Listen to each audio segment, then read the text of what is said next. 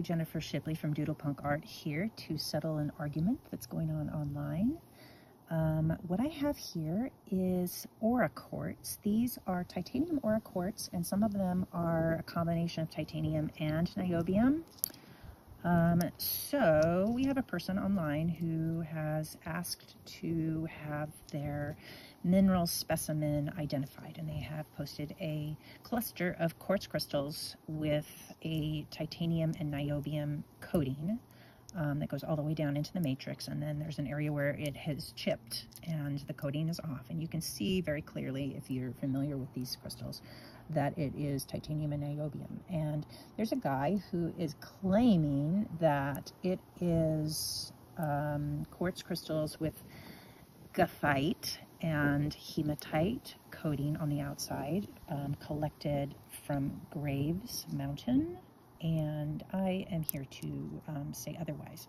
His specimen that he posted from Mindat has botryoidal growth on the surface very clearly, and then he's posted another one that just has, you know, you can see it's got texture. It's not eroded like this. Like this is a crystal that is, it's got a, what you would call an etched surface. Basically, in the last stages of growth, another mineral was forming on the outside, and that was a softer mineral which eroded over time, you know, after the crystal stopped growing.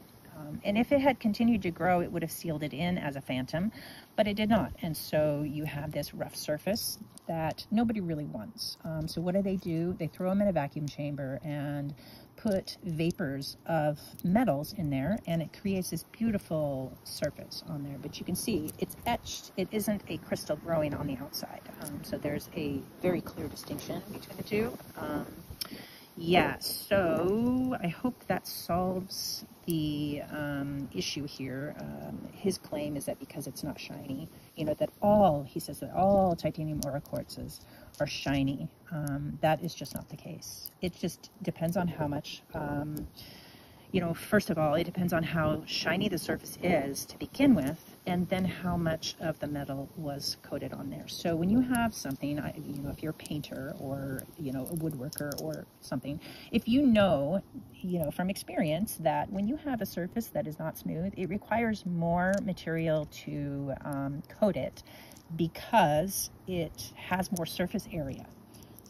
All those little bumps and valleys and you know, planes on there, you know, increase the surface area, and it just takes more material to get a shiny coating on there.